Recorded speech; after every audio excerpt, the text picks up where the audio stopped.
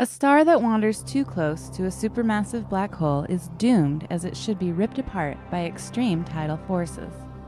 The debris from the star is expected to fall toward the black hole, getting hotter and producing intense X-rays.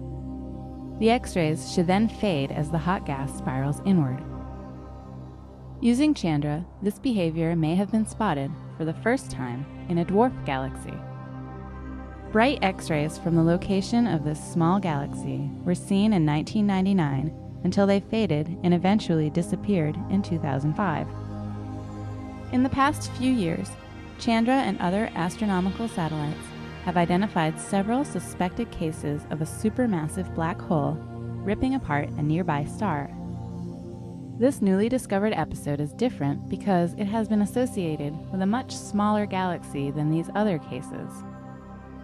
The black hole responsible for the destruction may be only a few 100,000 times as massive as the Sun, making it 10 times less massive than the galaxy's supermassive black hole.